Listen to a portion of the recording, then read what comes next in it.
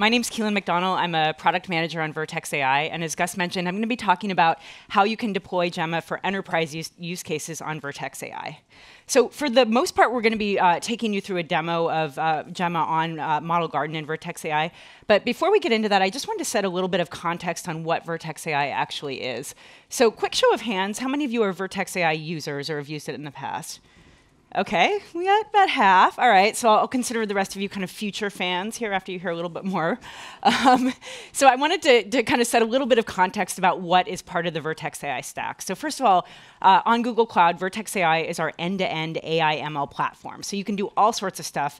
But starting from the bottom here, you can see that it's supported by our Google Cloud infrastructure. So that includes our TPUs and our GPUs, and you'll be hearing a lot more about that from our partners here at NVIDIA in just a moment.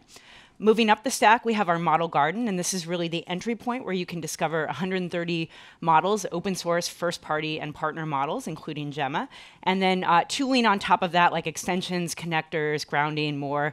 And then as you move up the stack, applications for business users that are actually based on those APIs and lower level components. So a lot of different features, a lot of different components. You're going to see a small sampling of those in the demo in just a moment, but just wanted to provide a little peek at what the ecosystem of Vertex AI is. Okay, and one of the best things that we think really empowers developers about Vertex AI is that we've really combined the best of predictive and generative AI in one platform. So if you are a Vertex AI user, you've probably been using it before the days of generative AI, which crazily enough has only been about a year. So maybe you're familiar with some of the features that underline some of those predictive tasks like model registry, Colab Enterprise. A lot of these tools work both for traditional predictive tasks as well as generative tasks. And the goal there is really to create a consistent and concise sort of experience for developers so that you're not sort of switching context a lot between those different AI paradigms. Finally, we really strive to be both managed and open and modular. So I know that's a lot of adjectives for you, but what we really mean is that as developers, we want to bring you choice. So if you want to run an open framework like Ray, you can do that on optimized infrastructure in Vertex. If you prefer a more managed experience, you can also do that on Vertex. Again, really the goal here with these services and the way that the Vertex stack is built is to bring you as developers choice in terms of how you want to interact with these systems. And then finally, as I mentioned before, none of this exists without that foundational layer of purpose-built infrastructure. So we have GPUs, we have TPUs. All of these things are really set up to do training and inference best. And I think that's going to be really important as you think about your enterprise Gemma use cases, which I know you all are right now. You're going to want to think about how can I do those in the most cost-performant, efficient way. Some of the tools I'm about to show you hopefully will set you up for success with some of those goals. And then finally, just a quick reminder, if you're in the Google ecosystem as developers, Vertex is also really well integrated with a lot of the platforms and tools that you know as a developer. So in addition to the fact that we've really tried to be developer friendly by setting up a lot of quick start libraries, creating free labs, creating integrations with third parties like Llama Index, and LangChain, we've also actually tried to integrate a lot better with a lot of our own developer platforms like Firebase and Flutter. So if you're familiar with those platforms, if you're an app dev, hopefully the idea of being able to integrate our APIs into those platforms makes your life a lot easier. All right, so we're going to hop into a demo here. What you're going to see, there we go, is actually an end-to-end deployment of Gemma starting in Model Garden. So this actually takes about 3 hours in real life. I'm going to attempt to do it in about 6 minutes before I get kicked off stage. And what I want you to really take away from this is that if you're looking to deploy Gemma for your enterprise use cases, this is really going to be the most convenient platform as a developer. It's going to make it super easy for you to stand up those endpoints, monitor, test, do the tuning that you want to really customize the model, and make it super easy for you to maintain that overall. So let's take a quick look at what that looks like. So again, right here, we're in the Model Garden environment. You can see at the top here, we're sort of highlighting our foundation models, and we've got our beautiful new Gemma model card right there. So you can enter this page either through Cloud Console, but if you are coming in through a third party, you can either come in through our partners at Kaggle here. So you can see there's an Open in Vertex AI button here.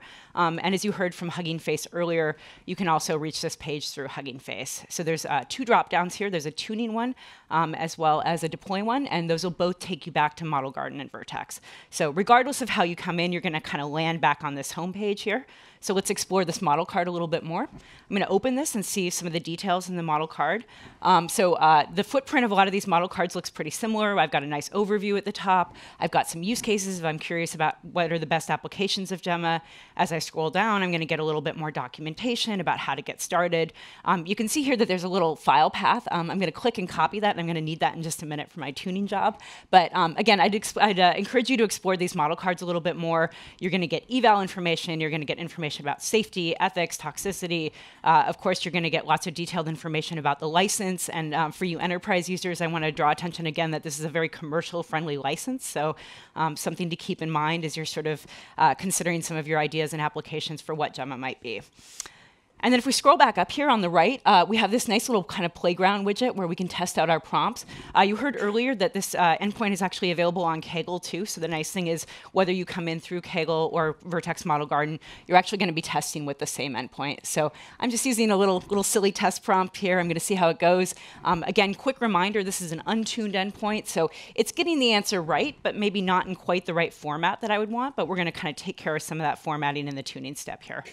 So if I go up here, if I don't want to tune, I can go and directly deploy. One of the nice features that we have here is this one-click deploy button. And this is going to allow you to select pre-configured hardware. So if you don't want to spend a lot of hours researching the hardware, this is actually the recommendation that we have here for the most kind of efficient and effective way to deploy Gemma, given its size. But assuming that we do want to tune, and of course we do, we're actually going to open this notebook here, and we're actually going to get 4 different options. So again, definitely I would encourage you to kind of explore the different ways you can tune and deploy these models. For the purposes of today, we're just going to select this Vertex Tuning and Serving notebook and take a closer look here. And so this is actually going to take us into Colab Enterprise. Just note, we're never really leaving Vertex or Google Cloud. We're just sort of going into this Colab Enterprise environment. And we've got a pre-configured notebook here. There's a little bit about the fine-tuning method we're going to use, which is LoRa. A little bit of information here about how to kind of consider the deployment in terms of cost and other setup features. This is really going to be relevant, especially if you enter from outside Google Cloud. As cloud users, we're probably going to be a little bit more aware of some of these features. But if you are coming in from one of those partners, it's some helpful context there. And right here, we're actually going to access our Gemma model. Because we're coming directly from Google Cloud, we're going to select Google Cloud right there. But you can select Hugging Face or Kaggle if that's where you're coming from. And now we're just going to drop that path that I copied from the model card right here. And that's going to point us to where we actually need to get the model artifacts. And with that, we're ready to download our model. We're just going to click and execute this cell here. This step takes about 20 minutes, so I'm going to use the magic of time lapse here to show it to you in about 2 seconds. But at this point, we've got our model. So now we have Keelan's Gemma downloaded to my cloud project. At this point, I'm ready to fine-tune. And so the nice thing is the notebook is actually already set up with a suggested data set. We've got this Open Assistant Guanaco data set, which is a pretty common one. If you want, you can go over to Hugging Face and select one of their 100,000 plus data sets, or you can use your own. Really depends kind of what your preferences are or what you're ready to do. Like I said, I'm just going to start kind of prototyping with some like very basic presets here. I can also set up my output template here if I want to combine columns from a spreadsheet, say, into a JSON blob. But again, I'm just going to use the presets for now just to keep things simple. So at this point, I'm just kind of setting up some quick kind of presets for my fine-tuning. This is actually a real-time step here, so pretty quick. And then we get into the fun stuff where we actually select the hardware to do the fine-tuning job. So again, the nice thing about the notebook is that the notebook is going to give you some guidance in terms of what we think is the most kind of cost-efficient and effective way to do this. So again, we're recommending that you lower the precision mode to 4-bit and that you use an L4. We're going to kick off the fine-tuning job. And again, that step takes about 20 to 30 minutes, maybe an hour. And now we've got our fine-tuned model. And at this point, we have our nice little prediction box. Again, this is just another environment where you can test your prompts. So you've got a little pre-written prompt there that you can test. I'm just writing a very silly little prompt to make sure that the model's honoring the token adjustments as well as lowering the temperature to see if I can get kind of a more concise and factual answer here. Hopefully, you're a slightly more creative prompter than I am, but this will give me a little bit of a sense of whether the model's doing what I want. I think that's a pretty good description of a banana. I'll leave it to you to judge. And that's it. So I've got my tuned model here. I can do more experimenting. I can explore some of the other tuning methods here. Really, there's a number of different steps. If I decide that this model is not for me, or I want to retune it, or I just want to explore something else, I can also break everything down with this clean up resources tab. And this essentially just deletes everything and makes sure that you don't get charged for running that model anymore if you don't want it. Right now, we're back in model registry, and so I have my endpoint, which means that if I have an application and I want this to be the backend, it's ready to go. You can see here, this is the sample request. That's what the API request would look like if I was using this endpoint to power my enterprise app. And if you click in further here, you can actually see that we get to a nice monitoring page. And this gives you a lot of really detailed information about how your endpoint is performing in terms of accuracy, in terms of predictions served. You'll see there's only a couple little artifacts there from my samples, but as you scale to an enterprise level, you can imagine that if you're getting thousands, maybe even millions of requests, an experience like this is really helpful to understand how you're performing and if you have the right hardware available for your enterprise needs.